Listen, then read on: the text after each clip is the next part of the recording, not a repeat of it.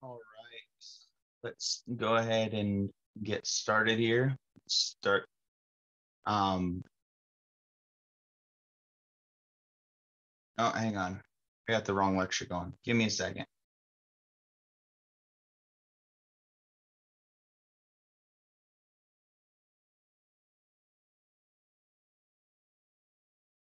Want this one.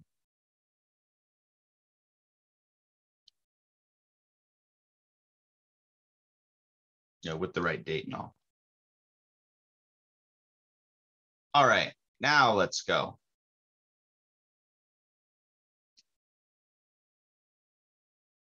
I thought while everybody's getting logged in here, start with chemistry meme. Periodic table seen by an organic chemist. All that really matters is carbon. You need some others to live. Some of them are worth money.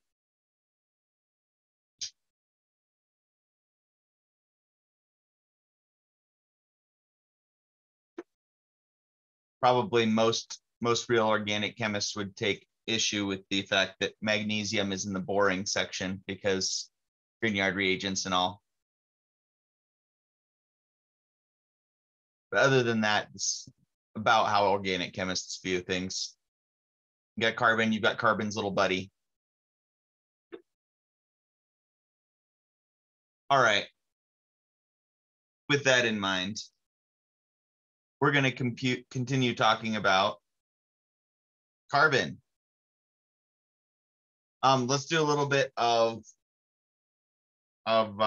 review in terms of acidity.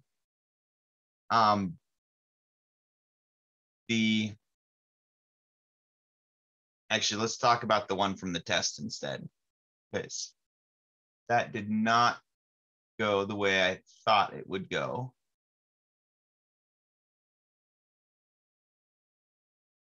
You may have noticed all of the exam grades are up. In general, you guys did pretty well.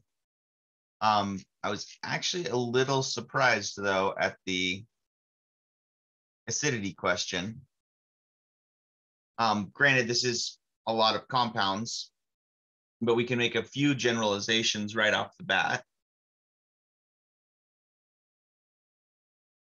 For starters, anything that has an acid group is going to be more acidic than anything that's an alcohol. Despite the fact that phenol has resonance, it's not a carboxylic acid group, and so it's not going to be as acidic.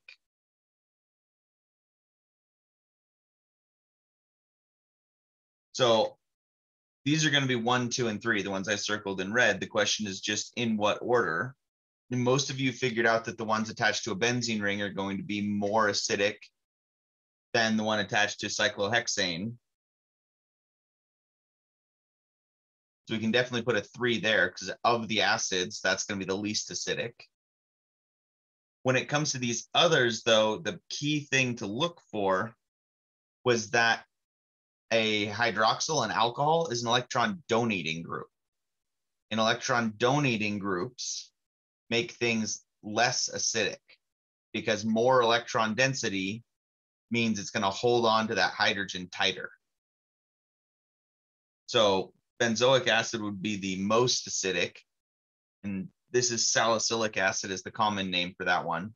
Salicylic acid would be less acidic, both of them more acidic than cyclohexane carboxylic acid. And then we just have to decide 4 and 5. And just as before, resonance makes things more acidic. Being able to resonate that charge is going to make it the phenol more acidic than cyclohexanol. So those two got switched on a lot of your tests. But as I said, other than that, you guys didn't really make any systematic errors. There were not, people didn't in general make the same error repeatedly, other than a number of you missed the fact that That's an sp3 carbon. So you said that this was an aromatic compound just when it was non-aromatic. You can't resonate all the way in that ring, it's not aromatic.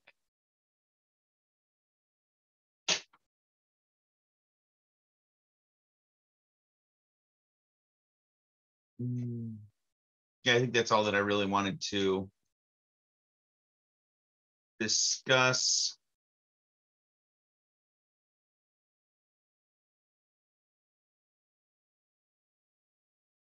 Yes.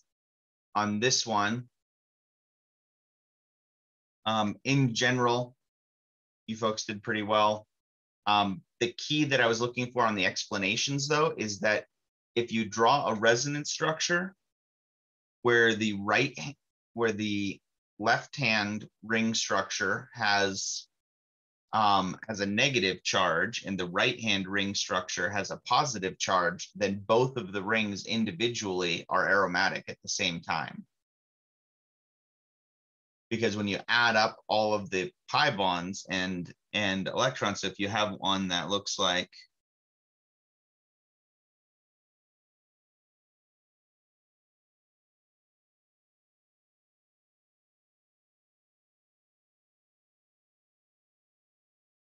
a negative charge here, pi bond, and then on the other side, we would wind up with a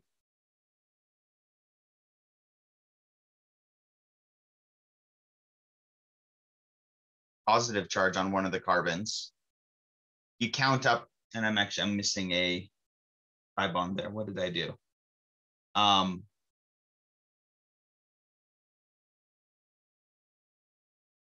So we left that one where it was, that moved over, that moved over.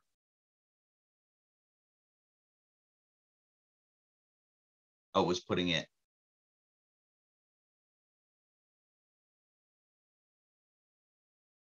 So hang on. I can, there we go.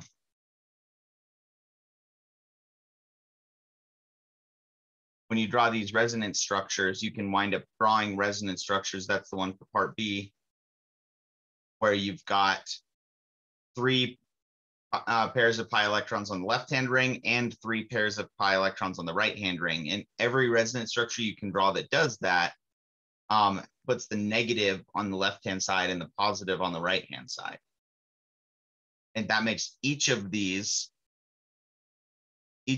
ring structures aromatic on their own, as well as having the entire ring structure be aromatic.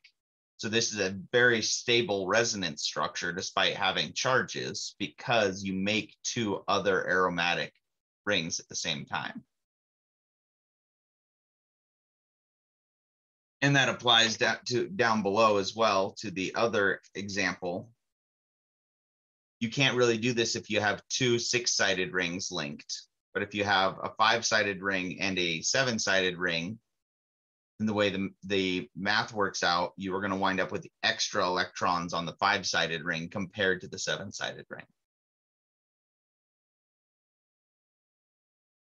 And if you try to draw it the other direction, you wind up drawing things that are anti-aromatic. If you try to put the negative charge on the right-hand side, you're going to wind up with 4 pairs of electrons on the right-hand ring and 2 pairs of electrons on the left-hand ring. So that'd make both of them anti-aromatic.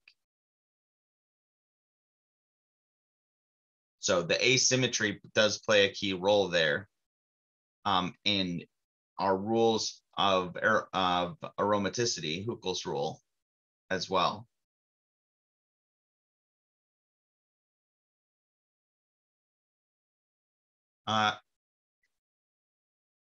Any other questions about the test at this point? I didn't give you guys super detailed feedback because it's hard to do that on Canvas when I'm trying to grade things quickly, but I'm more than willing to let you know. I have it broken down by section. If you want to see your score by section, just let me know and I'll email it to you.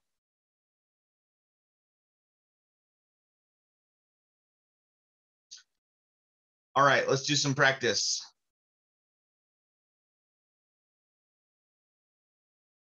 So these are mostly dealing with acid derivatives. So go ahead and give it a go. See what you can remember from Tuesday's lecture. You know, it's a lot of volume, but remember, look what your nucleophile is, look what your leaving group will be, and see what you can do.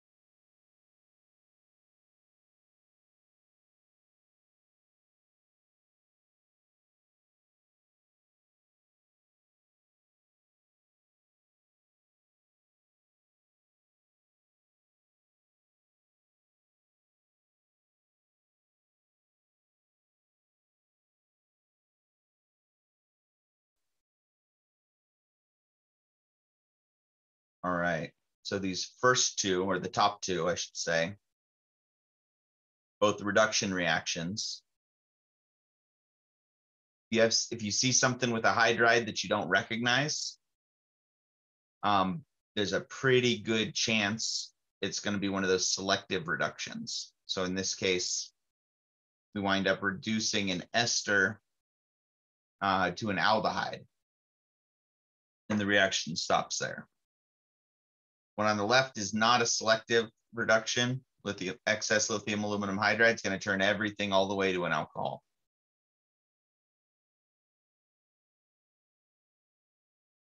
Let's look at C next, because then that'll help us answer B.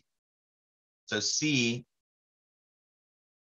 is our way to turn an amide or an acid into an acid chloride. Remember, the mechanism was basically you wind up with the chlorine attaching to make a tetrahedral intermediate. So your initial product is just going to be the acid chloride.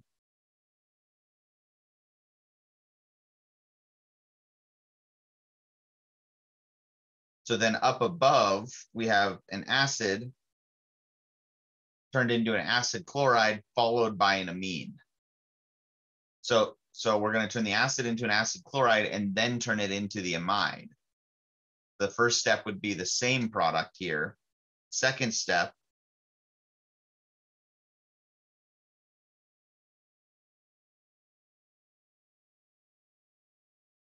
got methyls all over the place.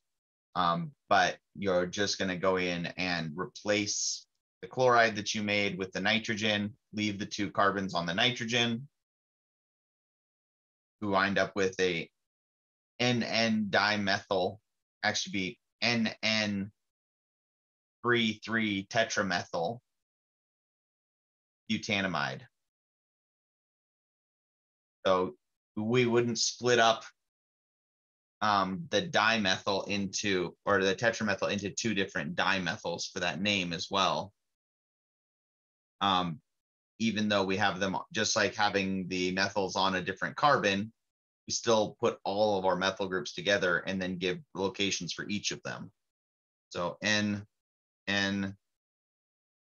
3 tetramethyl.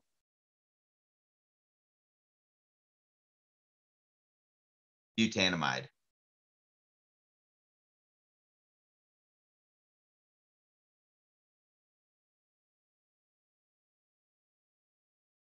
All right, an alcohol and an acid anhydride, we're just going to wind up attaching the alcohol. We're going to make an ester and the carboxylate ion.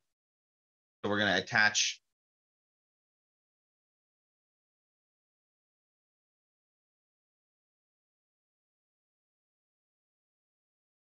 the benzene ring on one side of the ester. So we'd have a phenyl acetate be one of our products, or phenyl ethanoate.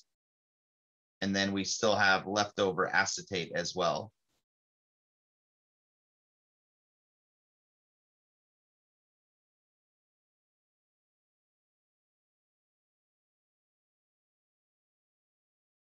Right, because what's left over when we break apart this acid anhydride, we're going to attach the alcohol one side and then the acetate ion still left over on the other side.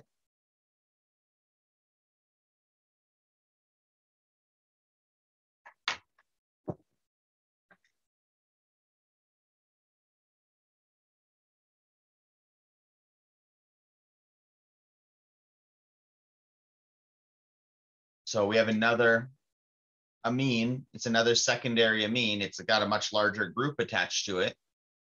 But reaction doesn't change. We have an acid chloride with an amine. We're going to make an amide. As long as there's 1 hydrogen at least on our amine, we're going to be able to turn that into the amide. And incidentally, I believe that this is diphenhydramine is the name of this molecule, if I'm remembering correctly, which is Benadryl.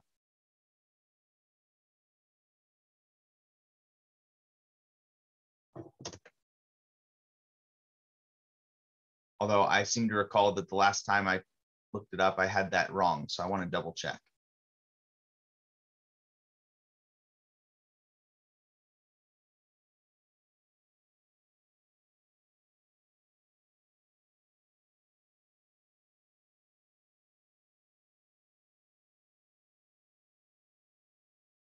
Diphenylamine. So diphenhydramine is something else. So that's diphenylamine, which is the way it should be. And that's a fungicide, not Benadryl. So diphenhydramine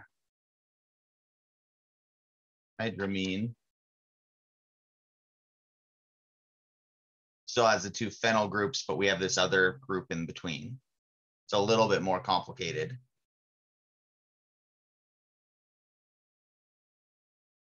So diphenylamine, this is why we looked it up. I assumed when I looked at the packaging on Benadryl and it said diphenhydramine that it was this structure.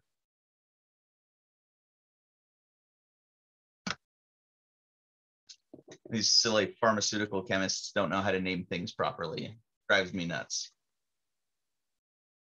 All right, so our product here would just wind up being, we're attaching the nitrogen where the chlorine was.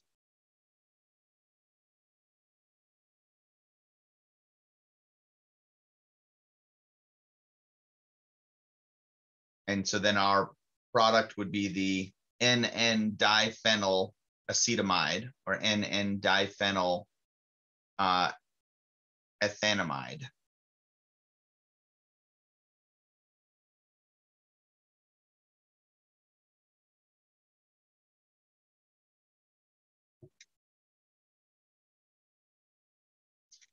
And then we have everybody's favorite ring opening reactions.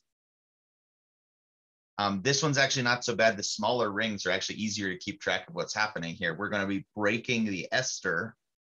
When you expose an ester to an acid, you're always going to hydrolyze it and turn it into the alcohol and the acid. We're going to be breaking it apart there. The part that has the carbonyl turns into an acid. The oxygen that was attached to the carbonyl just becomes an alcohol.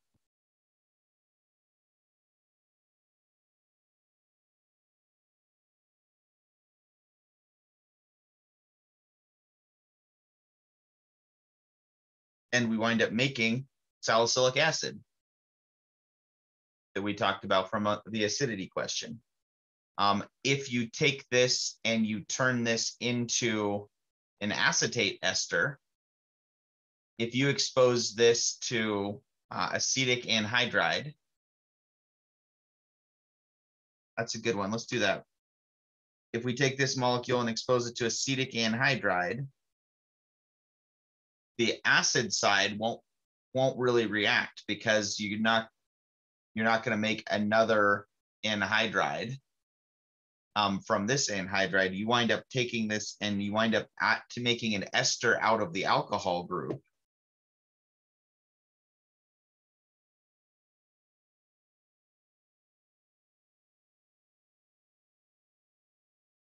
So that stays the same. We added an acetate group, make it an acetate ester. This is now known as acetyl salicylic acid.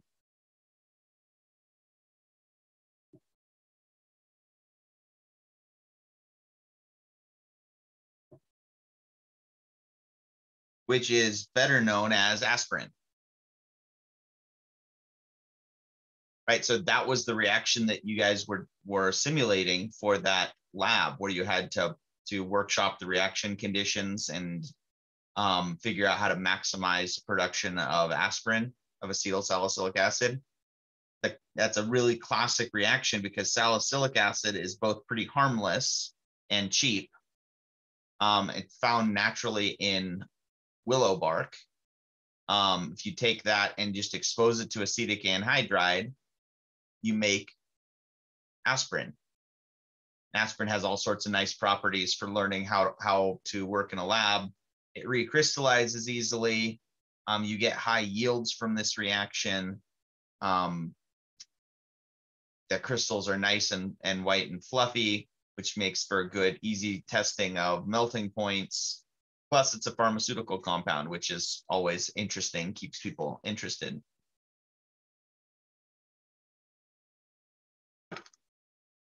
And now we finally covered the reaction for that. It's usually one of the reactions you do like the second week of OChem 1, you make aspirin just for like practice using lab techniques, but we don't actually cover the reactions for it until almost all the way through the year.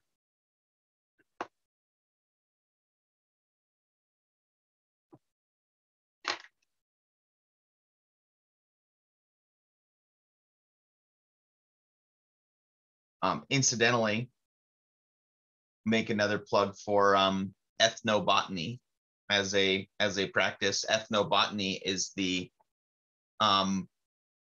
use of science to study traditional remedies of various cultures, various ethnic groups.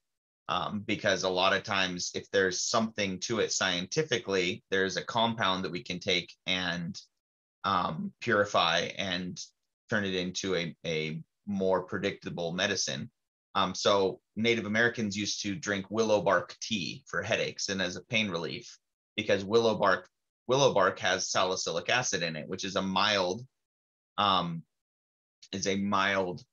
reliever. And when they did the extraction with any sort of vinegar, then they wound up making small amounts of acetylsalicylic acid. So ethnobotany is the way we would go in there, look at, hey, this culture has this remedy of using willow bark tea. I wonder if there's anything in the willow bark tea that we could actually use. So it's the investigation of existing traditional remedies to see whether there's any scientific or pharmaceutical basis to them. So that's really, really prevalent. There was a lot of that happening in the 70s and 80s with in the Amazon, especially because there are so many new plants that had pharmaceutical properties that were discovered in the 60s, 70s, and 80s in the Amazon. Of course, the most famous of those is DMT, but there's a lot of others from that period that wound up being what we call a lead compound, being like a starting place for various pharmaceuticals. And I think my video rose up. There we go. All right. Last one here. We've got an ester that we're going to expose to an acid, which is going to take it and turn it into the carboxylic acid. We're going to hydrolyze that ester. Then we're going to follow that up with exposing the acid to an acid chloride. So the acid would just look like, we've already drawn it for one of the others. Then when we turn around and expose that to an acid chlorides are going to take, you have a really good leaving group, a really reactive group on the acid chloride. So we're going to take this and make it into an anhydride, because we have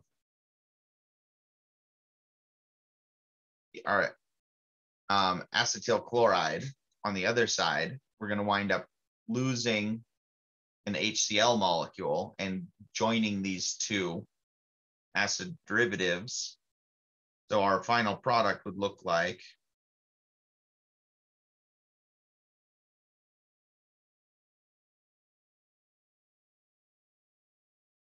that. So essentially the only way that we can reliably make an acid anhydride is starting from the acid chloride and then exposing it to an acid.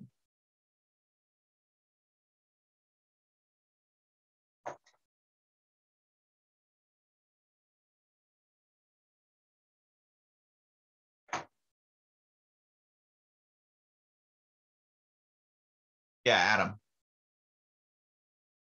Yeah, Sean, I have a question about letter C. If you expose SOCl2 to an amide, doesn't it make a nitrile? We're getting ahead of ourselves if that is the case. Let's double check that. I think it's the acid that turns into a chloride. That's a good catch if that's the case, and you sound like you're well prepared for that, so you're probably right. So taking an acid and turning it into, exposing to SOCl2 turns it into the acid chloride. Preparation of nitriles. Yep, you are absolutely right. Taking an amide and exposing it to SOCl2 gives us the nitrile, not the acid chloride. which then we would have that nitrile and expose it to this. So nitriles is what we're talking about today. So we'll go through and say what happens to the nitrile after that in more detail in a second. But in general, if you take a nitrile and you expose it to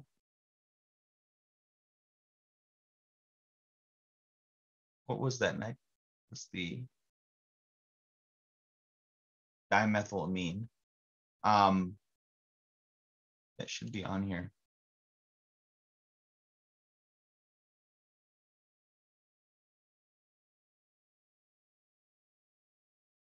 Well, we'll talk about that when we get there because I don't have it prepped and it's slipping my mind right now. So first step would just be to make the nitrile. Oh, this one only had one step. There we go. I'm trying to find a reaction that doesn't, that we don't need to right now. For C, we make nitrile. For B, we make the acid chloride followed by the amide.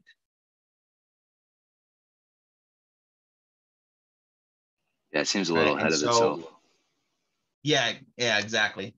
And actually that's worth mentioning too, that on the test, there was one question that gave everybody that one reaction that everybody struggled with was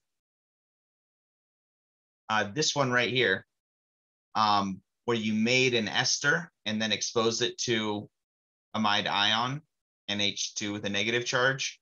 Nobody really knew what to do with that.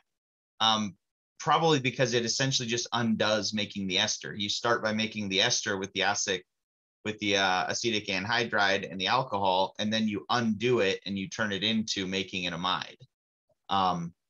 So I was asking about two sequential reactions. They weren't necessarily building on each other. One essentially undid the other in this case. So the final product, the intermediate in this case, would look like the phenyl, oxygen, so the phenyl acetate, and then when you expose that to the amide, your nitrogen's just going to attach here, and you break that off, and so you wind up going back to the deprotonated phenol, essentially, and the acetamide. Everybody tried to figure out how they could do some sort of aromatic substitution reaction from there. But really all I was looking for was that you're taking the ester that you just made and breaking it apart. And I think part of that was just that we hadn't spent as much time on the acid derivatives yet at the time of the test. So it was not as obvious. It would not go through an elimination addition or any of the other nucleophilic aromatic reactions because we didn't have the right conditions for those. So that benzene ring was tempting because it was big when you drew it, and it seemed like you should be able to do something with that to put an NH2 on the benzene ring, but it didn't have a good leaving group, so it wasn't elimination addition, and it wasn't the nucleophilic substitution because you didn't have a good leaving group either for that one as well. So the only thing left to react was the carbonyl carbon. It wasn't meant to be a trick question. It was meant to be a layup, but that happens sometimes. When I write these tests, sometimes what feels like a layup in my head winds up being tricky for you. Oh, is it the one that always was very concerning me is on a Gen Chem test. I asked people to convert 40 degrees Fahrenheit into Celsius using the Fahrenheit equals 1.8 Celsius plus 32. And if you plug in 40 degrees Fahrenheit, you get the temperature in Celsius is also 40 degrees. And I thought that was just like a nifty little piece of trivia that everybody would be excited to learn about. But on a test, everybody just freaked out and thought they forgot how to do algebra because they kept getting the same answer out that they started with. So I always try to account for things like that when I write the tests. Things that I think are easy or cool are not always what you guys are going to catch on to. All right. So if we're trying to make nitriles, here's the ones we were just talking about. One of the simplest, and the one we've actually seen before, is just do an SN2 reaction where you've got cyanide as your nucleophile.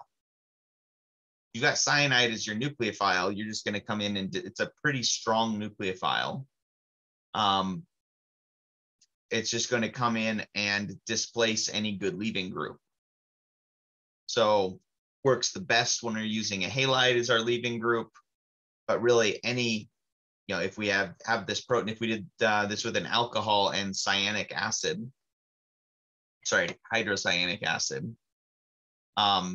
the acid would protonate the alcohol, make the water a good leaving group, and then you could have cyanide acting as a nucleophile there too. So you see it most often with the bromides or chlorides, but there are other cases where our cyanide can act as a nucleophile as well. And this, remember that these nitriles are technically, they're kind of considered acid derivatives because the carbon has the same oxidation state as all the acid derivatives.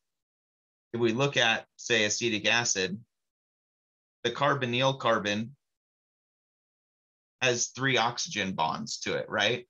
And 1 carbon-carbon bond.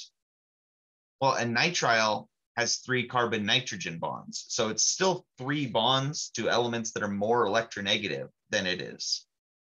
So we wind up with the same oxidation state on that carbon, despite the fact that it doesn't really look the same and the reactions are significantly different. But having the same oxidation state does mean that we can convert back and forth without too much trouble. We don't have to go through a whole redox reaction. We're not oxidizing or reducing anything. We just need to rearrange the bonds to go from a nitrile to an acid derivative, or vice versa. Right, so SN2 reactions where you have cyanide as the nucleophile, that's probably the simplest way, but that does wind up adding a carbon as well to whatever our starting material was. So from a synthesis point of view, we need to pay attention to that. We can't use this as our way of making a nitrile if we are already happy with our carbon structure. We're already happy with our carbon structure, and we either need to find a way to cut off a carbon and then add it back again, which is probably harder than finding a different reaction. Because if we can turn something into an amide, we can use the reaction we just talked about on the last slide. SOCl2 is very good at dehydrating and will turn the amide into a nitrile. We basically pull the oxygen off because remember we talked about how stable those sulfur oxygen bonds are.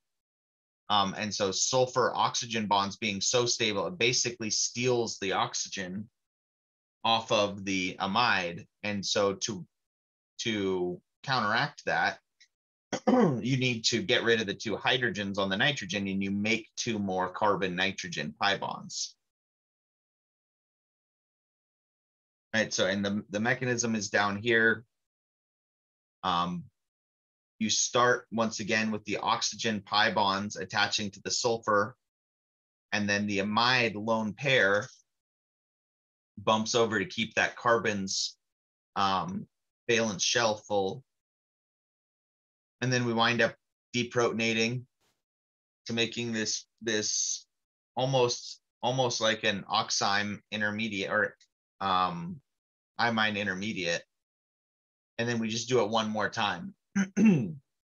Once we have a lone pair on the nitrogen again, the lone pair goes over, or sorry, they just have it drawn as the bond between the nitrogen and the hydrogen, moves over to make carbon nitrogen triple bond, and you wind up with your oxygen leaving.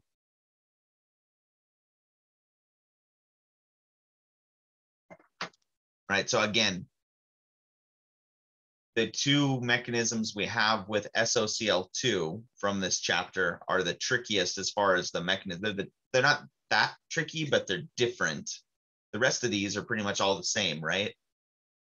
make your tetrahedral intermediate, leaving group leaves, and you reform the carbonyl, maybe with some proton transfer steps if you're in an acidic environment. But the two mechanisms for SOCl2 were the ones that were a little bit different. They're still kind of similar to each other, but they're worth paying attention to.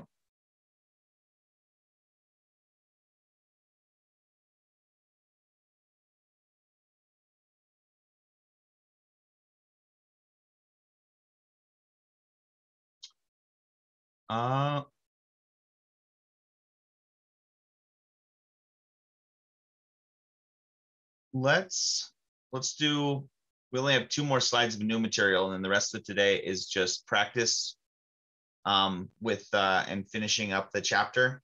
And since we did just take a midterm, we don't need to push it that hard. So let's talk about the next 2 reactions and their mechanisms, and then we'll come back and practice them after break.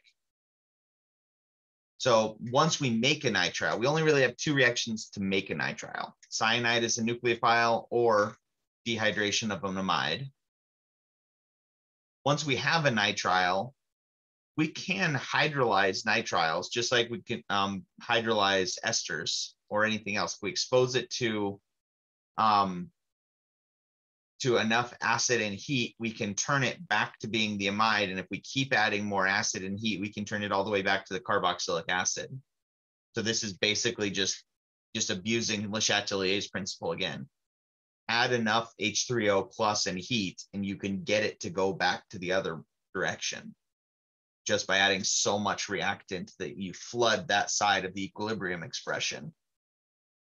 And the same, we can do the same if we use hydroxide instead.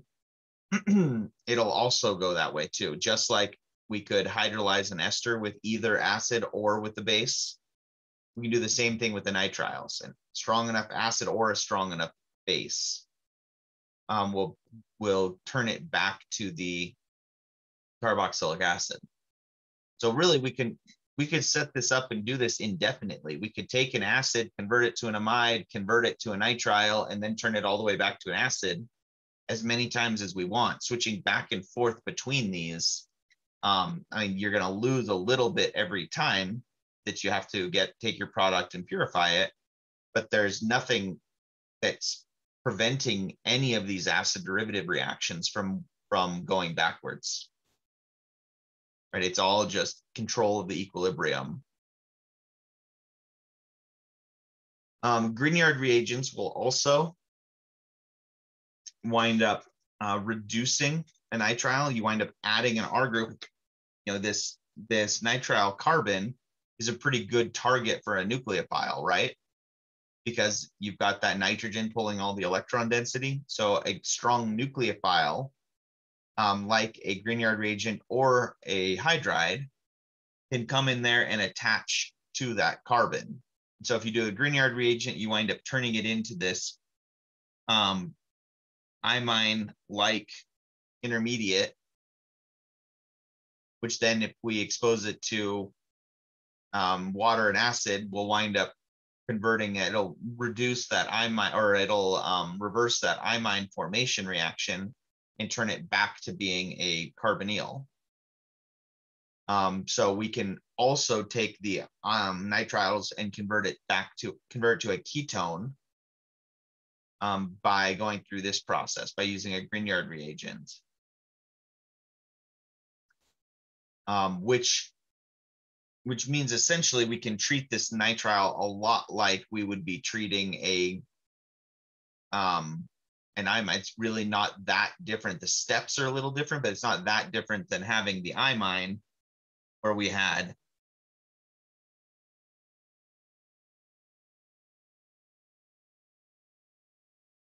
so remember that functional group. My tablet's writing is a little bit wonky today.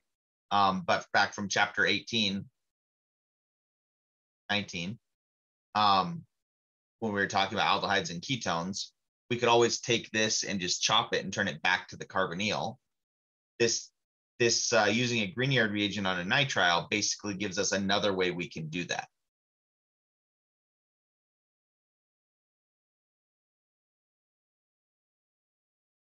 And then last but not least, we've seen this reaction before. If you expose this to excess lithium aluminum hydride, we wind up reducing the carbon. And so this is very similar to what we see when we expose an acid to lithium aluminum hydride.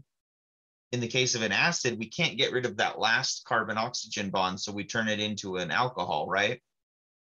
In this case, we can't get rid of the last nitrogen carbon bond, so it turns from a nitrile into an amine. Right, but still very similar, right? If it was the acid,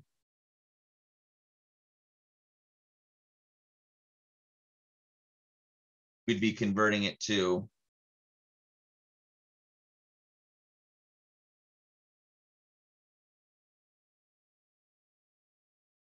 the primary alcohol. With the nitrile, we're converting it to the primary amine when we do that. Which is also pretty similar, if I'm remembering this is the one I wanted, the amide.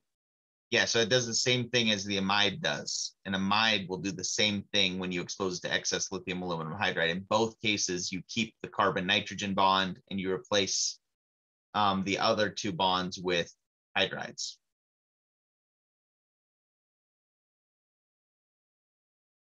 Right, so the hydrolysis reaction of nitriles. So Grignard reagents, the mechanism's kind of shown. It's not too tricky. If you then take this and expose it to water with acid, we have a mechanism where you wind up with the water acting as a nucleophile, and you wind up protonating this, and then you wind up needing to protonate it again. But we wind up, it's basically the same mechanism we saw back in chapter 19 with imines, right? Hydrolysis of an imine looked very similar to this mechanism. So that's not really a new reaction. And same with the reduction of the nitriles. Anytime you've got lithium aluminum hydride, your first step is always going to be hydride attaches to a partial positive. And then so you're going to wind up making an intermediate that looks like this again. And then, but with excess hydride, you're just going to do it again. And you're going to wind up breaking both of the pi bonds to replace them with carbon-hydrogen bonds. Right, so the mechanisms for those two are pretty straightforward. We've seen them before anyway.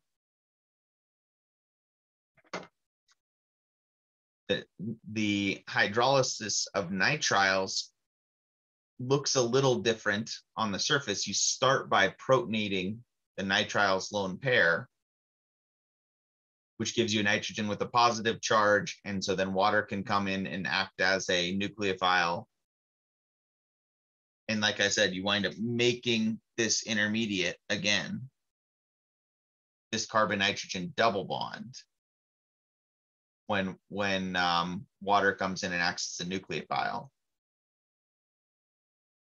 And then if we keep, so it's a series of proton transfers is really all it is. Once we get down here, now we're to the amide.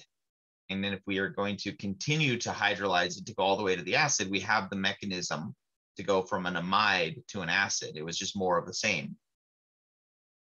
O8, the H2O acts as a nucleophile here. Probably a proton transfer under acidic conditions first. We'll wind up adding a proton there.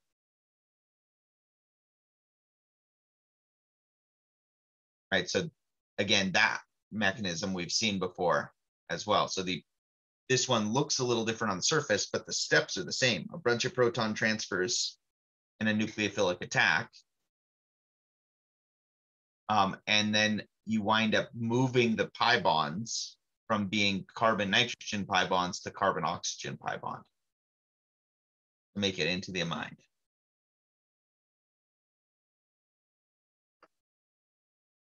And once we're back to being an amide, we're back in a functional group that we can then that we have a bunch of reactions for. We can take the amide, turn it into the acid. From the acid, we can go to the acid chloride, and then we're back to being able to get to any of our other acid derivatives. Right, so it takes a little bit of work to go uphill in energy.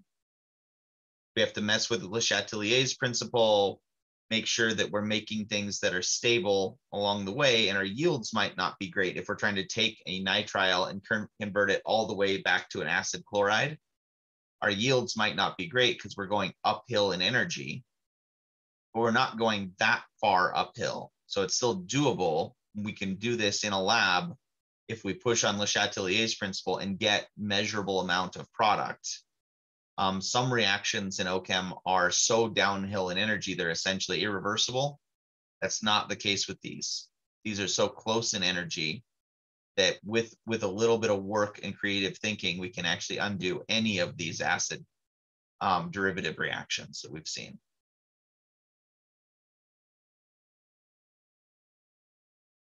All right, let's take a break. And we'll come back and we'll practice these.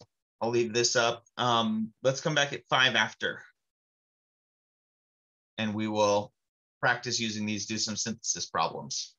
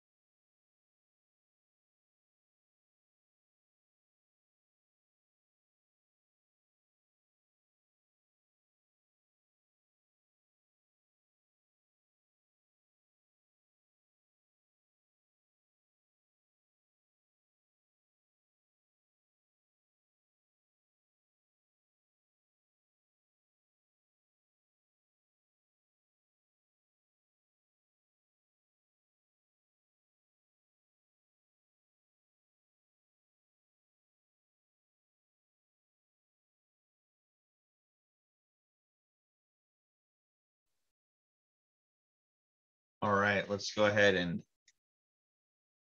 keep working on these. So here's a set of, excuse me, more practice with these acid derivatives.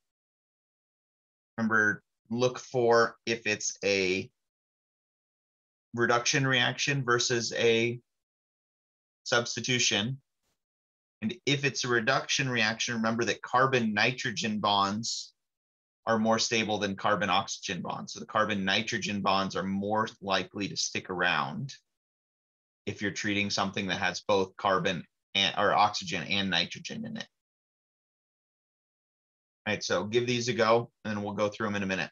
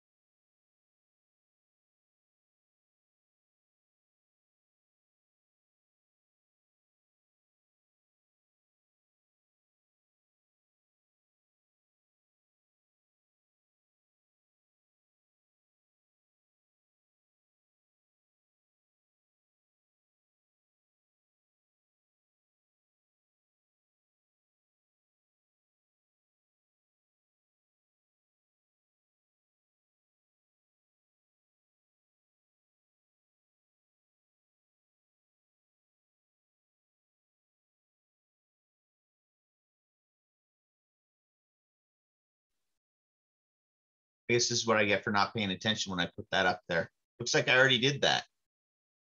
The answers are already up there, and I believe they're all correct. I must have done this last year when we were doing this. We've gone through and forgot to delete these.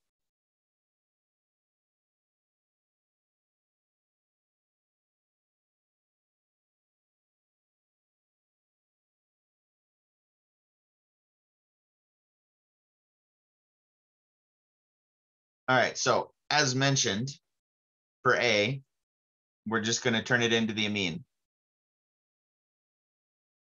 Right, it was already on there, but we'll go through the logic for each of them too. So we're going to wind up making the same compound, but as an amine, we're just basically going to pull the oxygen off, replace it with hydrides.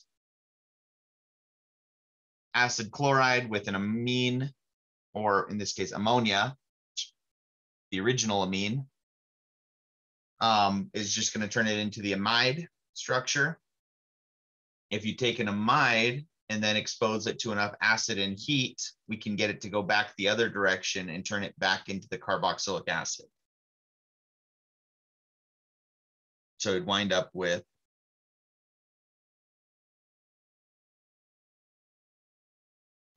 cyclohexane carboxylic acid, for C.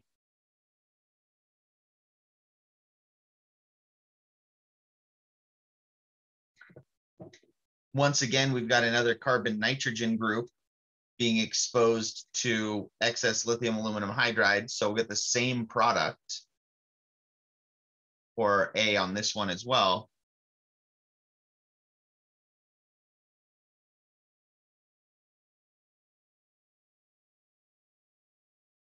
We're going to fully reduce that carbon as much as we can. We can't pull the nitrogen all the way off.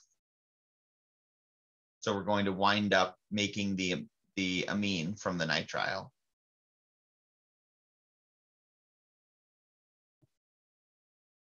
So some of these multi-step ones, worth going over the individual steps. So step 1 on B is we have a cyanide and a good leaving group. So we're going to just do a nucleophilic substitution to make the nitrile. Then if we expose a nitrile to a Grignard reagent followed by H3O plus, we turn it into a ketone. We're going to add the R group and break one of the pi bonds.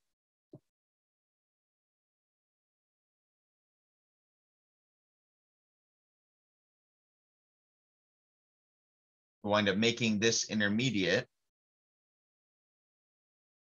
which then can get hydrolyzed and turned into the carbonyl. So our final product here, oops,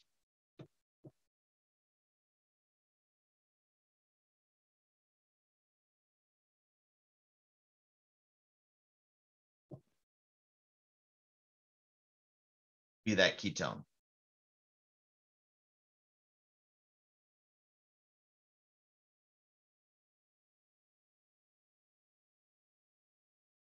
This is the point in the class where, like I said, you guys have seen pretty much all of the tricks with a few exceptions when it comes to mechanisms. So all of the individual steps can make sense. It's just a matter of, it gets kind of tricky to keep everything going in your head and keep everything straight to make sure you don't miss anything somewhere along the way. Right. So the net result of this series of reactions is we wind up adding a carbon and turning the bromine into a nitrile, then a ketone. Like I said, each individual step is really simple, right? Step 1's SN2. We've been doing that for 6 months at this point. Step 2 is a Grignard reagent. We've seen those forever too, but Grignard reagents with nitriles is new. And the net result of turning the nitrile into a ketone is a little bit unexpected, even though the steps make sense. So just be careful and pay attention to your notes when you're working on these problems, because this seems like a big leap to be able to add 2 carbons, one of them as a carbonyl, when we're starting with just the bromide. So just make sure you're breaking it down into the individual steps. Take your time. You know, make sure you've got your bookmarks in your textbook or your photocopies of your reaction summaries printed out, so that you have a good reference to look at. A nitrile plus ethyl magnesium bromide, so another Grignard reagent. We're adding an ethyl group here, and we're following it up with the H3O plus, so we're turning it into the ketone again. So after steps 1 and 2, what was the nitrile carbon turns into a ketone, and we added an ethyl to it.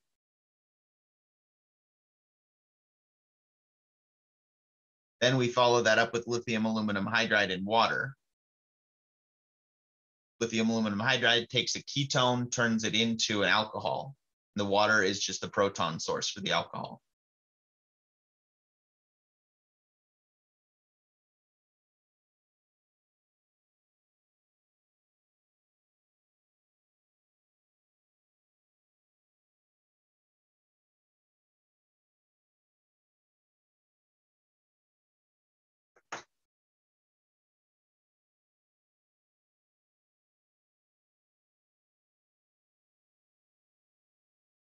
And if we just take a nitrile and just expose it to H3O plus and plenty of heat, we get the same result as if we did that with an amide, because we're going to start by the overall process here is the first step is it takes the nitrile and converts it to an amide.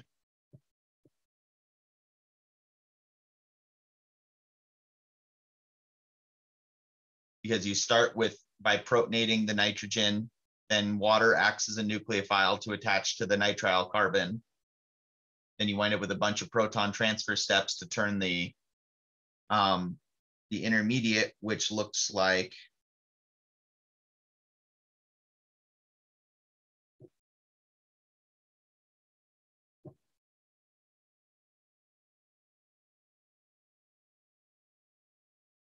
our intermediate looked like this, positive charge on the water there.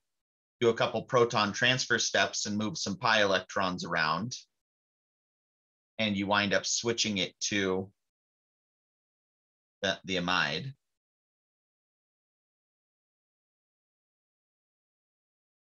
Then if we continue to have excess acid and more heat, the amide will then continue to do the same thing. We'll wind up with protonating the amide, so we would get NH3 with a positive charge there.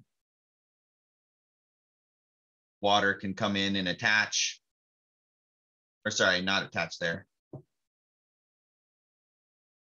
The carbonyl carbon, wind up making a tetrahedral intermediate. With a couple of proton transfer steps, you can wind up with the nitrogen taking its electrons and reforming the carbonyl, just like all the rest of the acid derivative reaction. So that tetrahedral intermediate would look like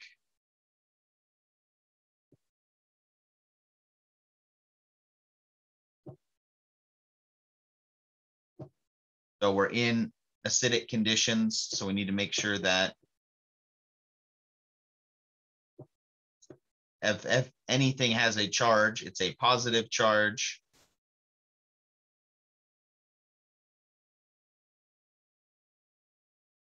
And realistically, we probably wouldn't have two positive charges at the same time. We would have gone through one proton transfer step first. I guess we kind of have to. Yeah, we probably would go through a proton transfer step where we convert this bottom water into an OH before we protonate the nitrogen. But I'm not going to be picky about that. If we're in acidic conditions, drawing it like this is fine. And then your last proton transfer steps look something like this. And I'm drawing kind of a lot of them at the same time, but the net result would be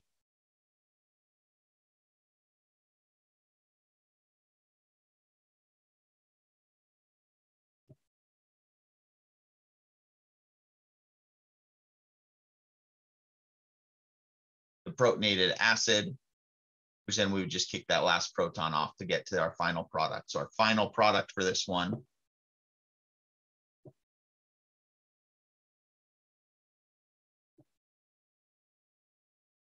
would just be the cyclohexane carboxylic acid.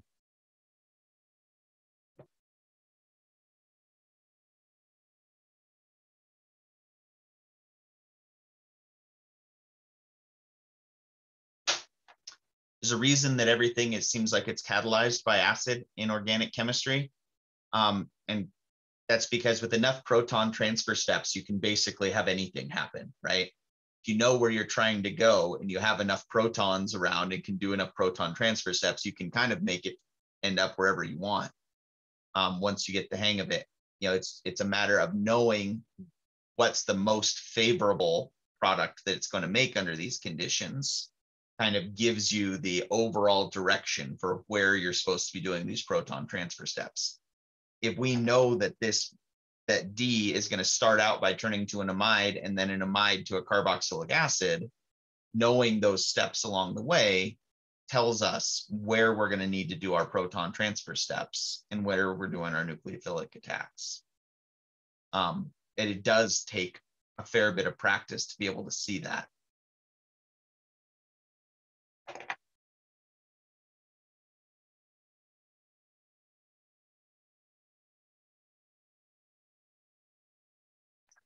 All right. So here's our reaction summary for this chapter. There's a lot of reactions we talked about. All of the boxed functional groups can all be converted between them fairly easily, with the exception of These ones in the bottom, those are all reduction reactions to make those. All these ones in the top, you're not changing the oxidation state. So those are all of our acid derivatives in blue. And from the acid derivatives, we can get to either a class 2 carbonyl, an alcohol, or an amine, depending on where we're starting. But going back and forth between any of the blue ones takes a little bit of practice. And sometimes we have to lean on Le Chatelier a little bit, but we can go back and forth between any of those. So knowing your functional groups winds up being really important. And then just recognizing what's my nucleophile and what kind of acid derivative is that making, or recognizing that you've got a reduction happening. And I think now at this point, we have enough experience that we can actually make sense of that subway map that we've used in the past.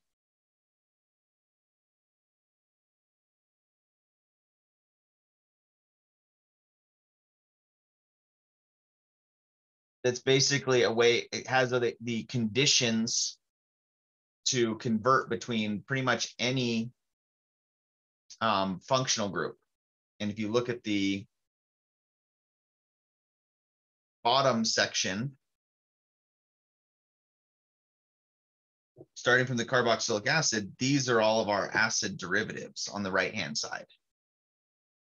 So this is a decent review of other ways we can, how all of these different functional groups sort of interact with each other.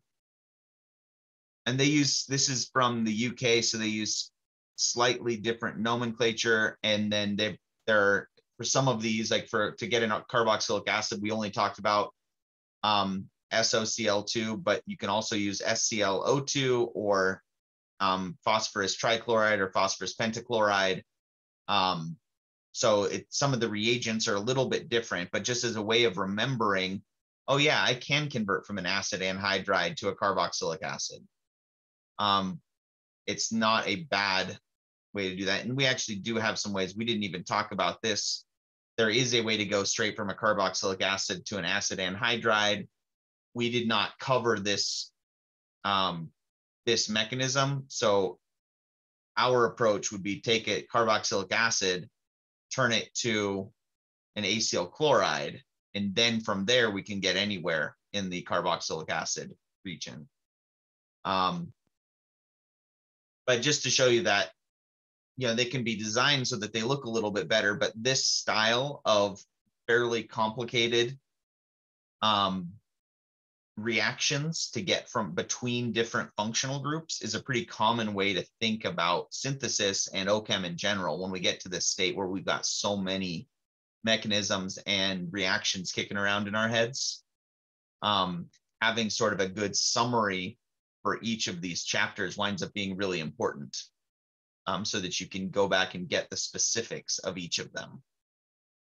So you don't do what I did at the beginning of class and mix up your SOCl2 reaction of an amide versus an acid.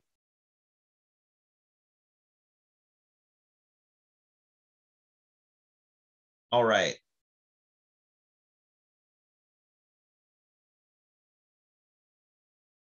Let's see. I think this is the last slide for today.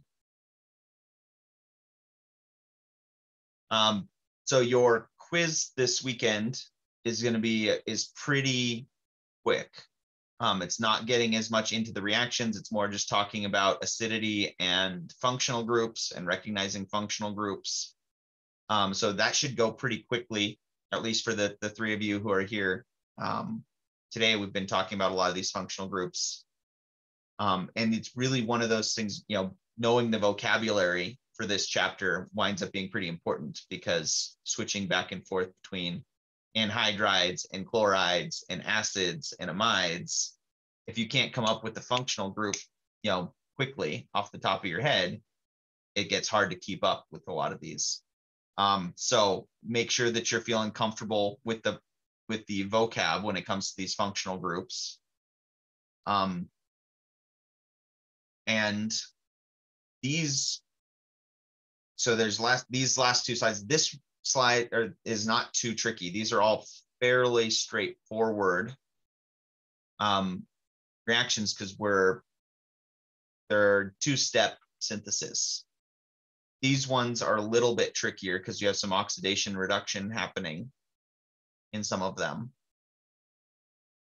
So we'll go quickly through these and then spend a little bit more time on the next slide. If we want to take an ester and convert it to an acid chloride, let's consult our handy summary table. Ester is right square in the middle here. If we want to turn that to an acid chloride, we don't really have a good direct route to go from an ester to an acid chloride.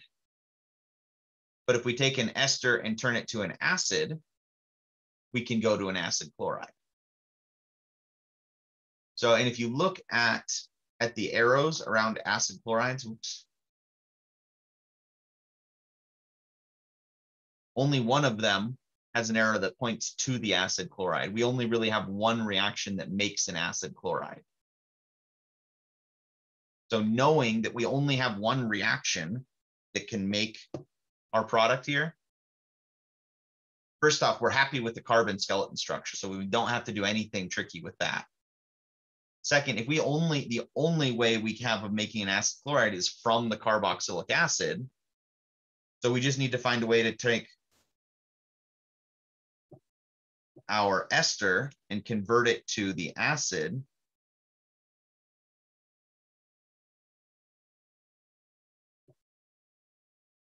And then just a quick SOCl2 will convert that to the acid chloride. All right, so to go from an ester to an acid was just H3O plus and heat.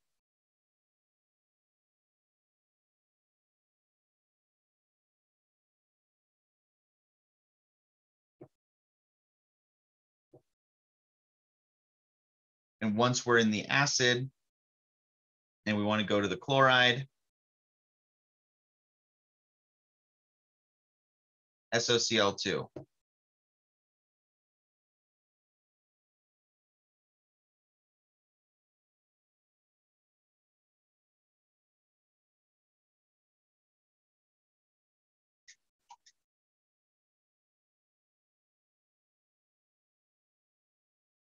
If we want to go from an acid to an amine, we need to add a nitrogen.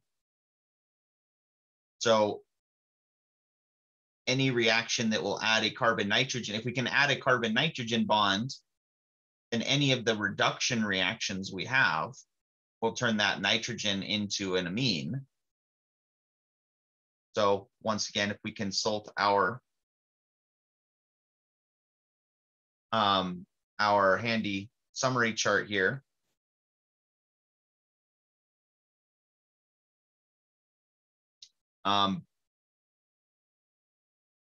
we can either make an amide or a nitrile. And then from there, they have the same conditions that are going to turn them into the amine.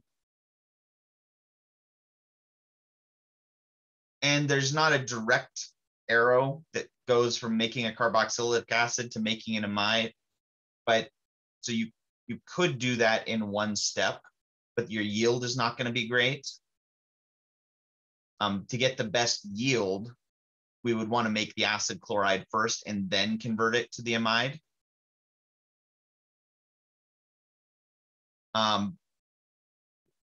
However, if you just said the acid plus ammonia to make an amide and then exposing that to excess lithium aluminum hydride, that would work. In fact, I'd wager that that other map that we had here, let's see, acid to an amide. No, they don't have a direct line either from acid to the amide.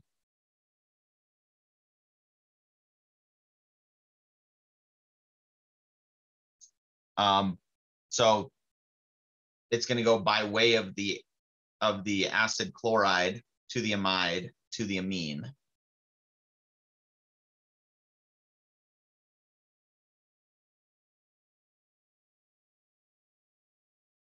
So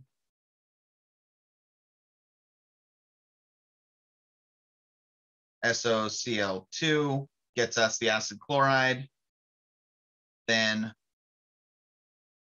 excess NH3 gives us the amide.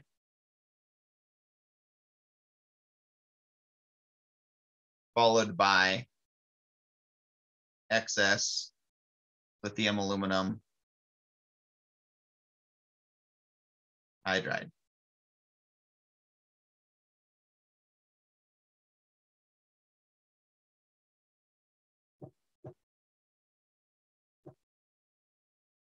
And if you're writing them like this, instead of showing the individual intermediates, do make sure that you're putting your numbers there, because we don't want to put all these things in there at the same time. If we tried to do all these reactions at the same time, God only knows what we would make.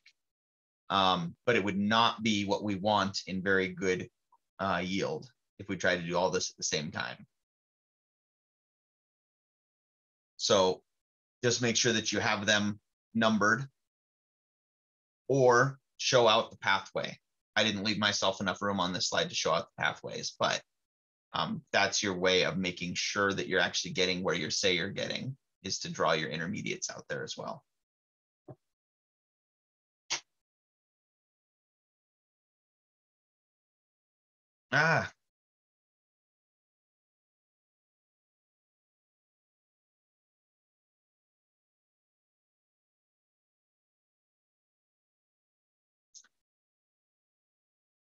Acid anhydride to acid chloride. We only had one good way to make the acid chloride, and that went through the carboxylic acid. So we're going to start by hydrolyzing the acid anhydride, turning it to the acid, and then SOCl2. We're going to see with a lot of these, SOCl2 winds up being really important, because if we can get to the acid chloride, we can get to anywhere else on that map pretty easily in a pretty small number of steps. Right, so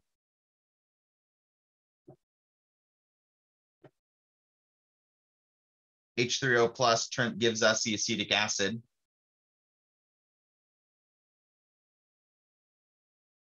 SOCl2 gives us the acid chloride. Easy step one, two-step synthesis for this one.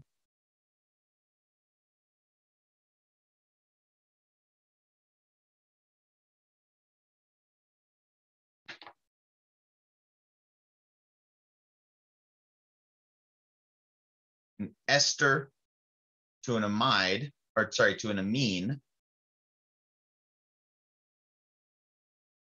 We don't want to add any extra carbon, so we're not going to be using nitrile as a nucleophile or anything like that. So we're going to want to go through an amide intermediate. And just to reiterate, only good way of getting to an amide, well, I guess that we do have an ester. We can just expose straight to ammonia or any primary amine. We're going to get the amide. Then we can take that and reduce it to make the amine.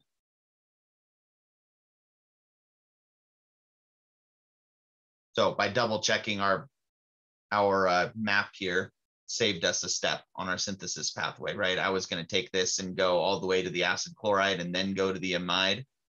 But we actually do have ester to an amide as being a favorable enough reaction. We can use that. So expose it to ammonia. Excess lithium aluminum hydride.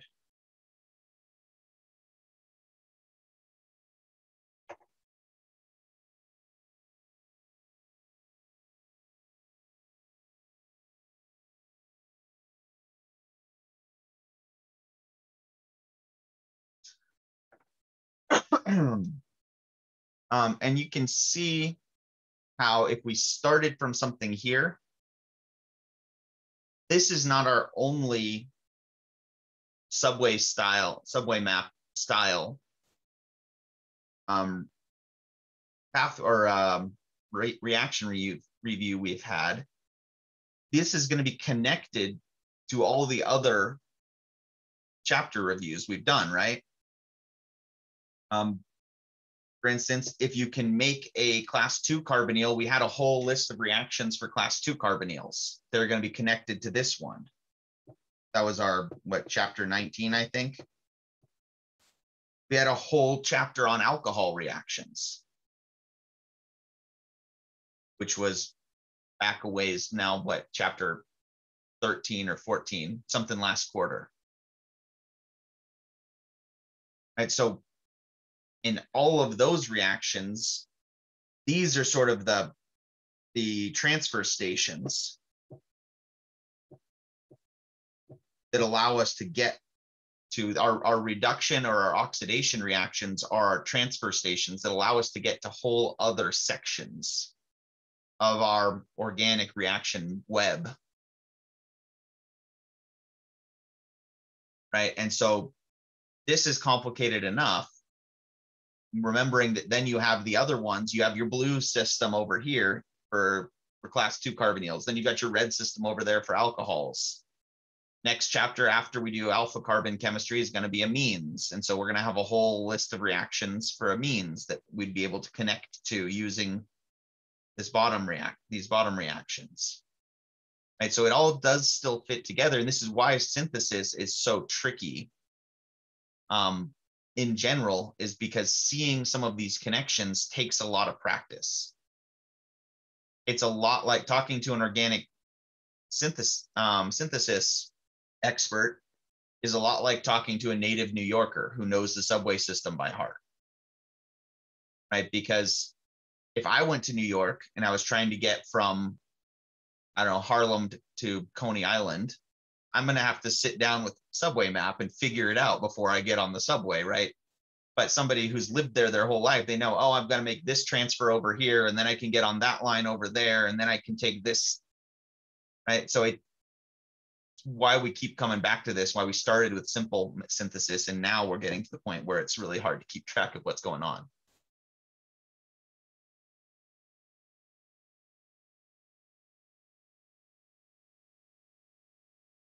All right. So there's 3 more synthesis reactions here.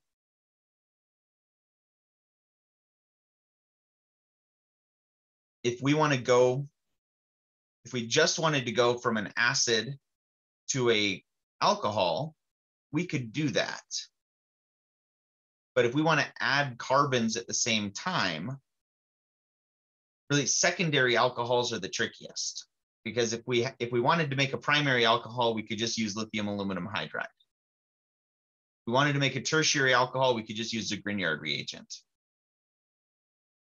But to make these a secondary alcohol, we need to do one of those selective reductions first, where we reduce it, but we stop it at one step. So the most common of those, so for A, the most common of those is lithium cuprate? Those were those Gilman reagents, usually written as RCULI. They function like a Grignard reagent, but they will only go the first step. So if we did this with an ethyl group, instead, where R is,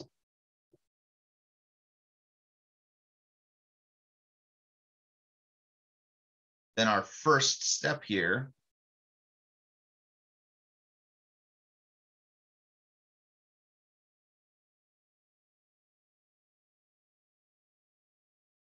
would be to turn that acid into a ketone. Right, and the way that I knew that that was a good first step here is I know I've got to add 1 R group to an acid, but I don't want to add 2 R groups. I want to fully reduce that acid, but not with 2 hydrides or 2 R groups. I want to add 1 R group and 1 hydride in order to make the secondary alcohol. So you have to start by either doing, there's 2 routes we could go. The other way we could do this would have been to use one of those selective hydride sources. So it was lithium, aluminum, OR3H. And that would have given us added one hydride.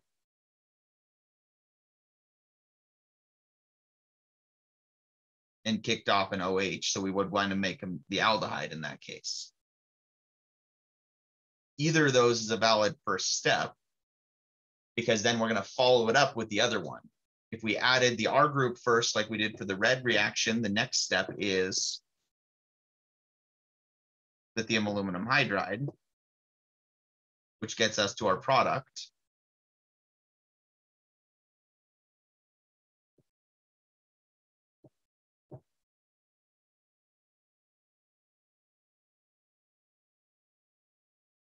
If we went the blue route,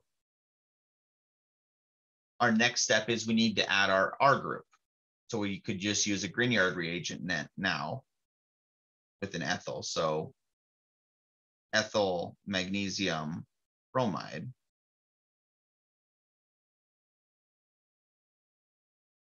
Will also get us to our product. So for these secondary alcohols, you have to do it in two steps because you need to add an hydride and an R group, but you can do that in either order. And realistically, in a lab, we would probably test both pathways.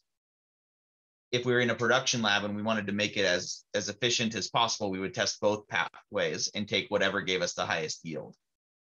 If we were in a lab and we were trying this for the first time, we would take whatever was in the stockroom. If we had magnesium bromide in the stockroom, but we didn't have, and lithium, but we didn't have copper, the lithium cuprate to make the Gilman reagent.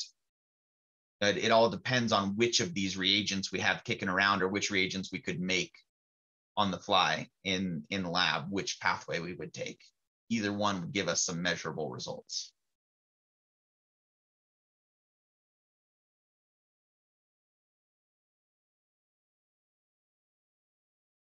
If we want to take, B is kind of a tricky one because we need to add a carbon and then we need to turn that carbon into an ester. So adding this part is probably the easiest part because we could use acetate or acetic anhydride as a reagent to turn it into an ester. As long as we can turn our starting material into, I'm putting it over here just so I don't put them on top of each other. If we can make, this is what's known as benzyl alcohol, where you put the OH on the benzylic position. So it's not phenol. The IUPAC name would be phenylmethanol.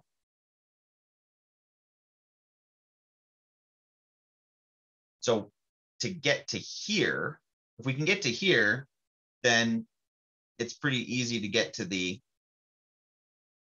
final product. We just need to use a little acetic anhydride or acetyl chloride, either way, to make that ester.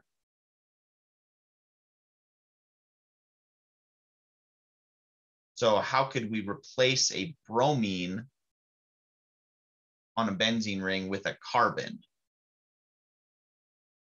Winds up being the trickiest thing here, potentially.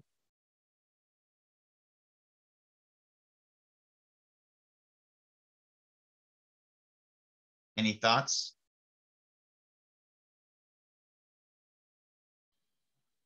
I don't know.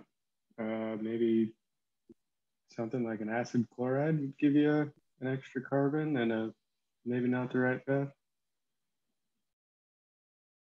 If we had a strong enough nucleophile, we do have a good leaving group here, right? So we could do an elimination addition if we had a strong enough nucleophile.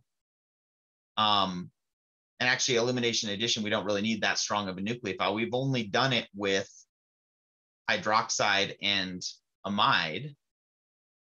We could potentially do it with cyanide, but then we still wind up with a carbon nitrogen that we would need to then turn into an alcohol somehow. So that would get a little bit tricky. That starts getting pretty convoluted. There might be an easier way. I know that if we have a phenyl bromide, we can turn that into phenyl magnesium bromide just by exposing it to magnesium. And then we've got a Grignard reagent. If there, that might be a pathway, potentially. Then we would just need to expose it to formaldehyde. Could make the, could do this, or some other, we have a pretty strong nucleophile that is an entire phenyl group, so maybe methyl iodide. Then we would wind up making toluene.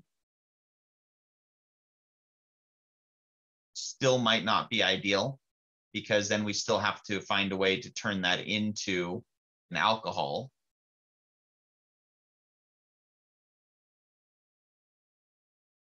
Anything else seeming like it might be an option? No, I was going to say, I mean, you could then like radically brominate the toluene and then just switch it out with water, couldn't you? But that's not we could use efficient. NBS. We could use, so we could take the phenyl magnesium bromide, expose it to methyl iodide, gets us toluene.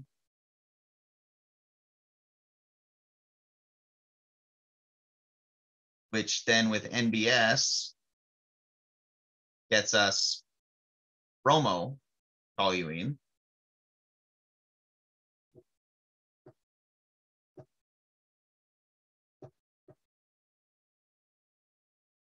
And then with hydroxide, now we have a good leaving group there. We expose that to hydroxide. This is getting a little convoluted. There's probably a faster way, because as soon as we get into the, so we're now sitting at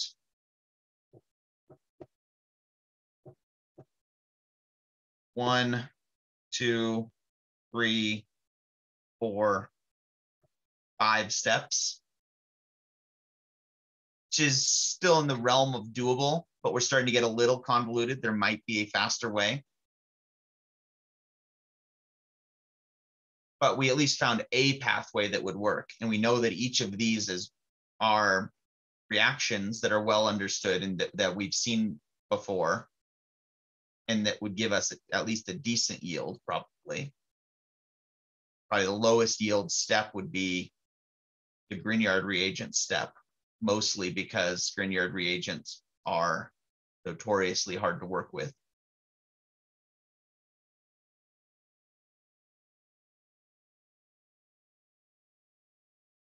If we let that one stew a little bit, we could probably make it work.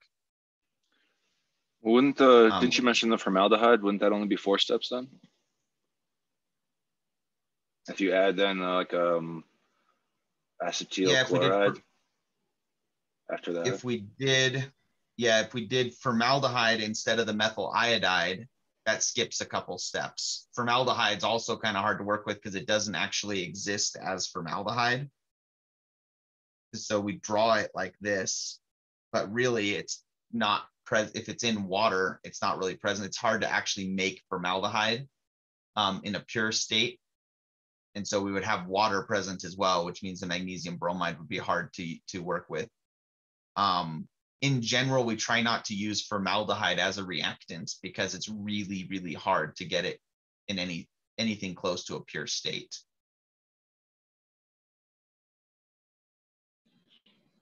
What if in that first step you used like an alkyne as a nucleophile and then chop that off? That would reverse the pi bond to be on the left instead of the oxygen being on the left. But different way to look at it, maybe. An alkyne as a nucleophile is interesting because we could still go through an elimination addition reaction potentially to convert that bromine into, if we use an acetylide to displace the bromine, we could wind up adding 2 carbons instead of 1.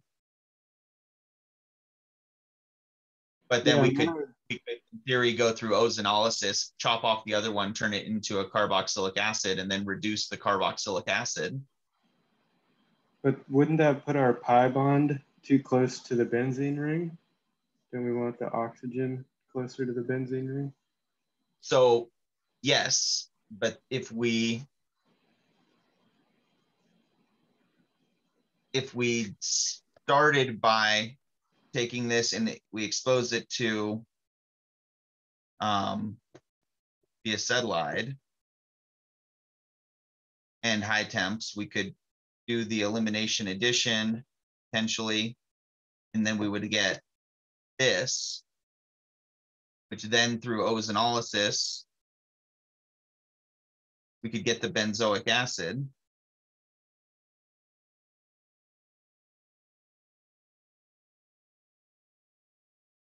Which then we could reduce to the alcohol, excess lithium aluminum hydride. But I think that actually does cut off a step.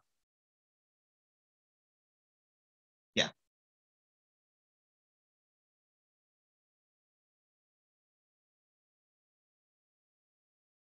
On here?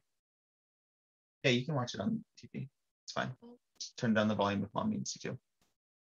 All right. So then that gets us to the benzyl alcohol, which then we can expose to the acetate to make this. So that would cut off one step. It's a 4-step synthesis instead of a 5-step, which fewer steps is usually better. Although the fact that we don't know exactly what the efficiency would be like on these first 2 steps. So as far as actual yield, five good steps might be better than 4 mediocre steps. But you guys are thinking the right way with these. How can we get around this? How can we turn it into? And now that we've actually thought about benzoic acid could be reduced to the benzyl alcohol, maybe there's a better way we could turn the bromine into the benzoic acid potentially. But so we're out of time here, but you guys are thinking about this the right way. I will, like I said, this is 20.32. So if you have the solutions manual, you can check on this. Give C a try over the weekend if you've got some spare time and feel like thinking about OChem, which is not everybody's cup of tea, especially right after a midterm. But like I said, the quiz will be easy. So give C a try on your own, and then we'll talk about B and C at the beginning of class on Tuesday. All right. Folks, have a good weekend, and I will see everybody then. Thanks, Sean. You too. Thanks, Sean. Thanks. Adios, amigo.